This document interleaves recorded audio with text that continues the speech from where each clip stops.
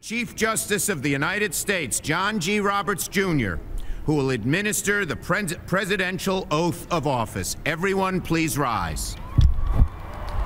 Okay, so this is their second chance to do this publicly. Last time didn't go so well, and they had to have a private do-over. So we'll see how it goes this time. Please raise your right hand and repeat after me. Two Bibles. I, Barack Hussein Obama, do solemnly swear. I, Barack Hussein Obama, do solemnly swear. That I will faithfully execute. That I will faithfully execute. The office of President of the United States. The office of President of the United States.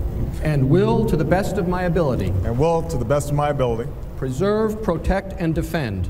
Preserve, protect, and defend. The Constitution of the United States. The Constitution of the United States. So help you God. So help me God. Congratulations, Mr. President.